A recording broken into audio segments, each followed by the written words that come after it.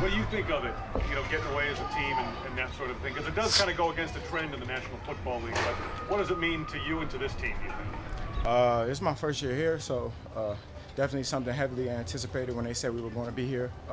I look forward to it. It's definitely a team bonding kind of thing, getting away from your home. Only thing I miss is my bed. But other than that, I enjoy being around the guys and getting back to football. I know it's early. What have you seen going up against a guy like Kaiir Elam, the young rookie first-round pick? I mean, it's only day 2, so I feel like we got a lot to build off of just as far as as a team and as a unit. As far as individual, he's a good player. He was drafted in the first round. Of course, they're going to expect a lot out of him immediately, but I feel like he's up to the task, and I hope we can build off of it. With Ken taking over as offensive coordinator now, I think something's in my nose. With Ken taking over as offensive coordinator, what have you noticed in terms of the difference, and how much of an adjustment do you think it is for the offense? I think it's a lot of things actually similar more than the difference, because they were kind of underneath. He was a QB coach, so he kind of kept things predominantly the same as far as terminology and language, just so we didn't have to relearn a lot of the stuff. But I don't really know. I'm not in the quarterback OC room. I'm just doing what I'm told. So I just feel like he's doing a great job. We just taking, like I said, we're just building off it brick by brick. It's only day 2. I'm saying around day 17, day 16, I'll let you know. They've always moved you around pretty well in the offense. With Cole being gone, I mean, Cole you could count on was in the slot all the time, and rightfully so. But I mean, do you see moving around maybe even more in different spots? Well, no, I think they're just gonna keep me in one spot the whole time.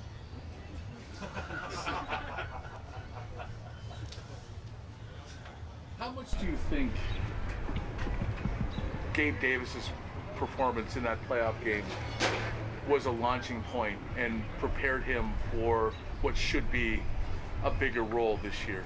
I don't think it was necessarily that game, because as we all knew, especially his first year, we knew he carried himself as a professional. He stacked every day, and everybody on this team would not only respect the game, but knew he was a talented receiver. It wasn't more so that game, because he had the ability before that. You saw it week in and week out, especially as a receiver. You get to see a guy every day. So it was more so everybody else saw it rather than we saw it, because I wasn't surprised of anything that he did that game. He had a hell of a game, but right now Gabe is having a hell of a career if you consider it for a young guy. I'm saying he stepped in as a young guy, was playing early, and that second year all he did was take the second year jump, to me at least. And I wasn't surprised by it at all. I just felt like he was just doing what he had been doing. Just everybody got to see it at a higher level.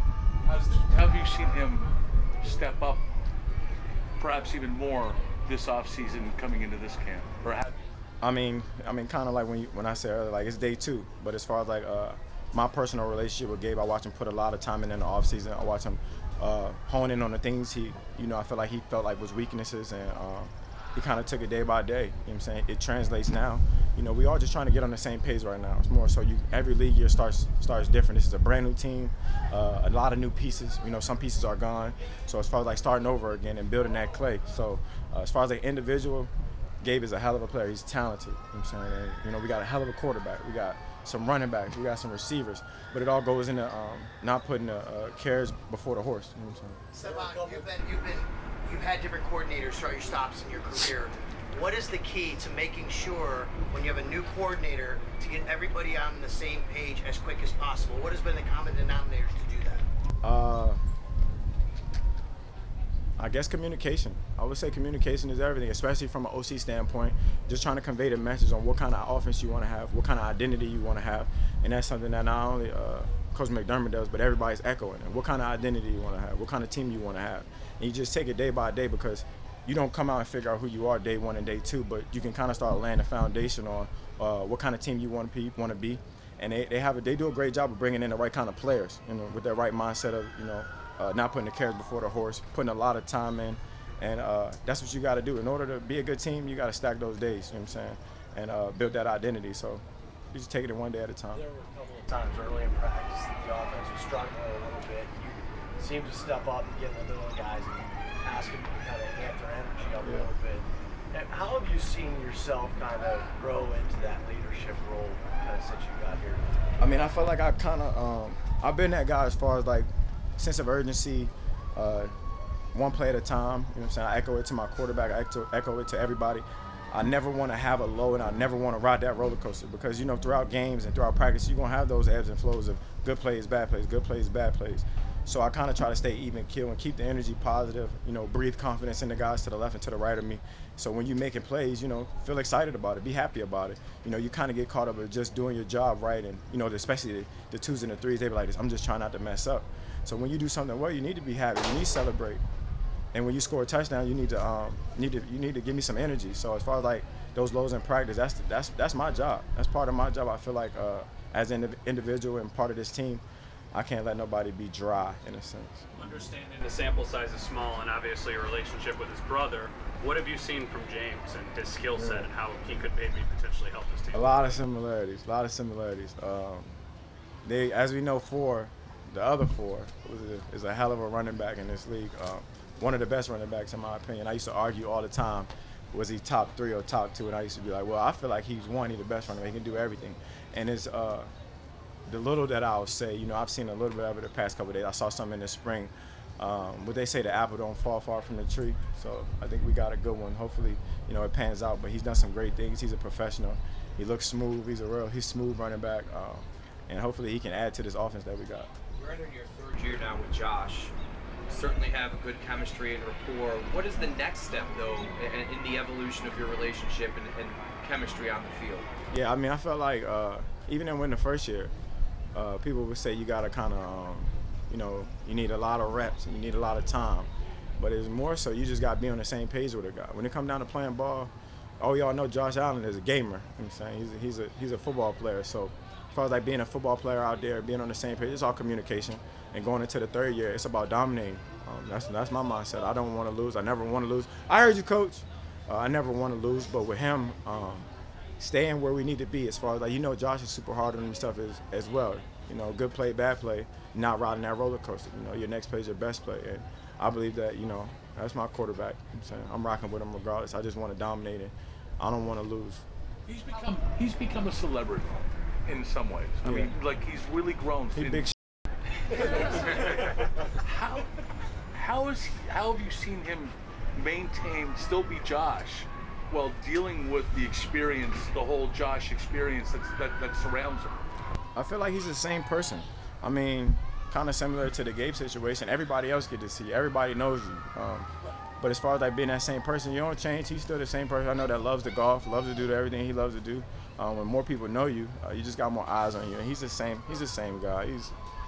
Some people, you know, that, you know, they say money doesn't change you. Money makes you more of the person that you already are. So he's the same person. You know what I'm saying? It wasn't the money. It wasn't people knowing him. He's a good guy. He's a goofball. So I know he's big. When we first talked to Khalil Shakir, he said he wasn't going to pretend to be cool because he's a big Stefon Diggs fan and he can't believe he's on the same team. And once again, understanding the sample size is small.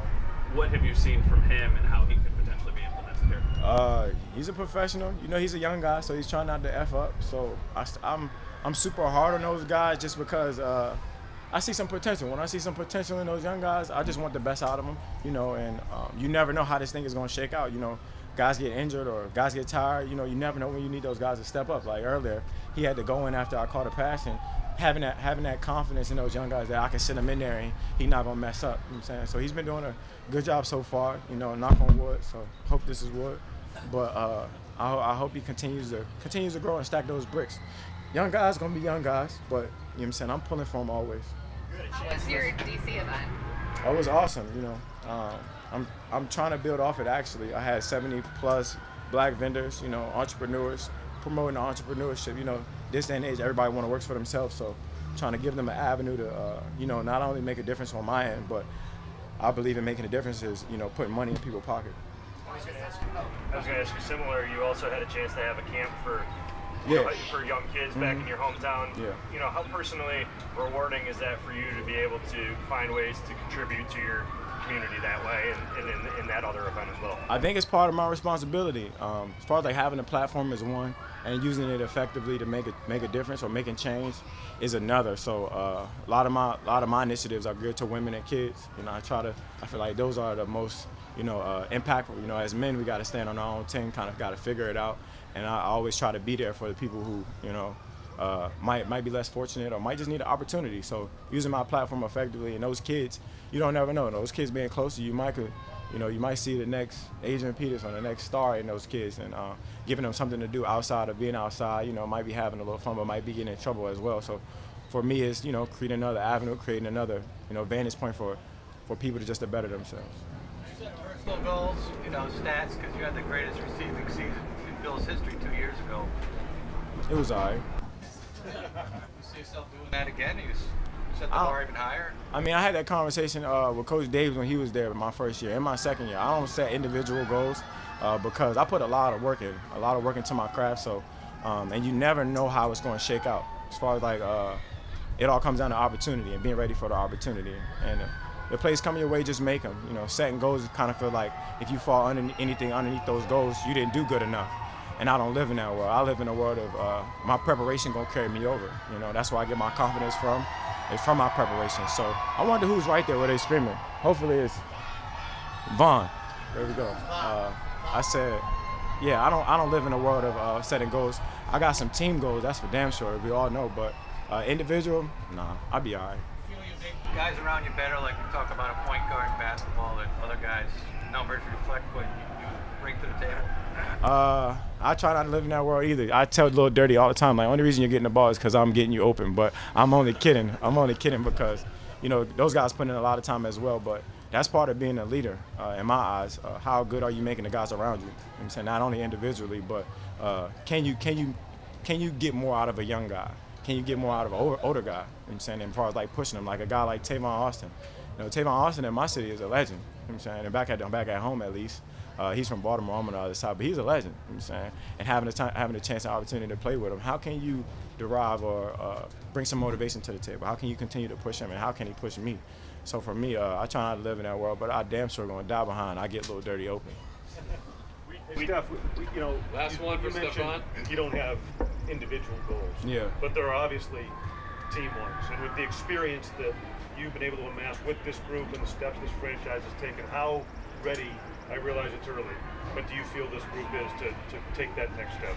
I would say we got some experience. I'm saying we got experience getting to kind of where we want to go.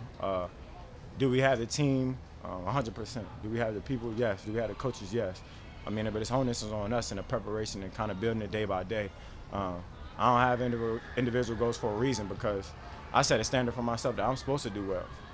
I expect to do well. I don't expect to do anything but catch the ball and get open and that kind of thing. But for the team, that's why I'm saying pushing a guy next to you. We've been places. Have we been where we wanted to go? No. So you know where we're trying to go. Thanks, boy.